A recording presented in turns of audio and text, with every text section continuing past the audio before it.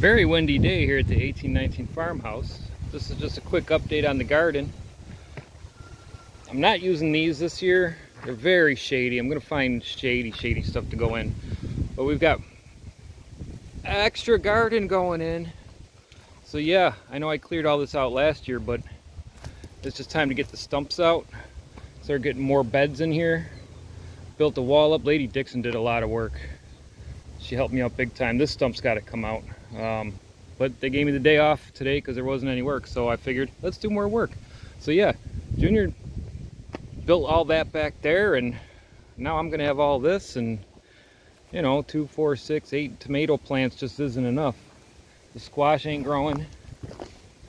I planted a bunch of squash all up and down here, and only these grew. So I don't know what happened over here, but I know there was a hole here, so maybe some something got in there. I got a tomato plant that just isn't growing. I mean, I pulled them up. The soil's beautiful, you know, like I added some nutrients in there, not a lot. I don't want to burn it. I even like trimmed off all the ugly stuff. It's just not moving. So hopefully he takes off soon, because it's gonna be 90 degrees next week. Peas are finally doing something. I mean, cold weather cropped my butt. It waited till the last second to start sprouting, and now I'm finally getting some flowers. So we'll get some peas out of that. The tomatoes grew, and then they still haven't gone anywhere. So whatever with that. I do have little white spots on the asparagus. I don't know if something came by and ate it, or if it's just, you know, that's what it's doing, its thing.